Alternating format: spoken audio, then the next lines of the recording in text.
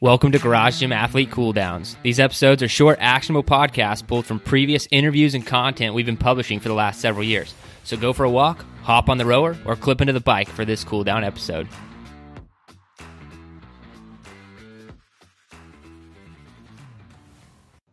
You know, I try not to just show people what everybody is saying, but what the newest scientific research is saying. And sometimes there's discrepancy there. Oh, yeah. And especially with testosterone. I've been doing some on testosterone lately. And let me give you an example, right? So I just learned, I was doing research on just all things testosterone. Number one, I learned that age declines in testosterone. You know how you always hear, as you get past age 40, you just steadily decline, your testosterone level steadily declines. Yeah. That's not actually true. Oh, nice. That's shocking. It's a huge win for everyone over 40 right there.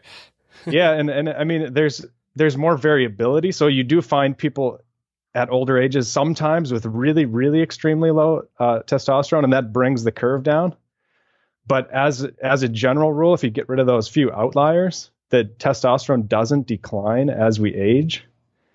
And I mean, that blew my mind because that's not something you hear. I mean, if you just Google, testosterone declines with age, you'll get a million different graphs on Google Images, but most of them are just made up.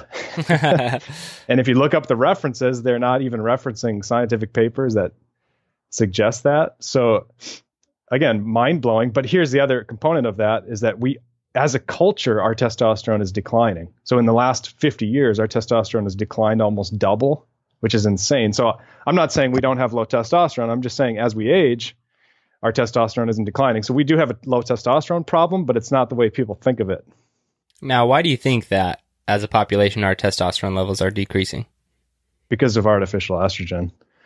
I mean, there's a lot of factors. There's certainly factors involved in nutrition and micronutrients, and gut bacteria too. I'm going to do a video this week on the impact of gut bacteria and testosterone, which is another thing that's kind of surprised me. If you inject people or mice or rats with a substance called lipopolysaccharide, which is usually abbreviated LPS, and that's an indicator of bad gut bacteria. Bad gut bacteria secrete this substance, this LPS. If you inject that into people, their testosterone drops. And again, mice also.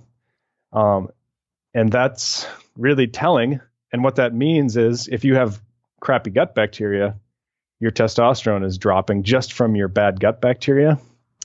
But I think the biggest factor is the artificial estrogen chemicals, because they've just been rising and rising as our testosterone has been declining and declining.